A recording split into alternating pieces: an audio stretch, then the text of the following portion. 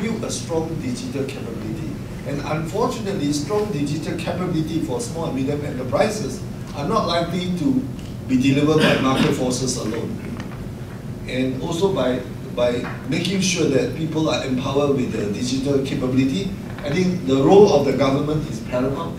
So I think there are a few things here. We have to help SMEs or MSME, micro, small and medium enterprises, to adopt digital technology. So this, I think, is most critical in providing a level playing field. Otherwise, with the digital divide can be worse than the globalization divide and its discontent. Then number two, I think build deep capability in data analytics and cybersecurity.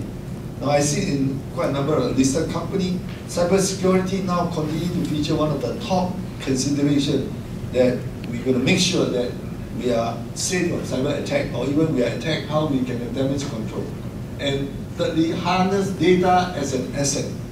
Now this data analytics, we can talk more about it. They're very powerful, but I think these are the three policy recommendations I think all countries should look seriously into that. Supported by the World Bank. We get the funding, first seed funding from our Ministry of National Development Singapore, and we emphasize the role of the government. Cities want to get smart, livable. I don't believe market forces can just do that. Government have to take a very important role, and we emphasize on ordinary residents' perspective.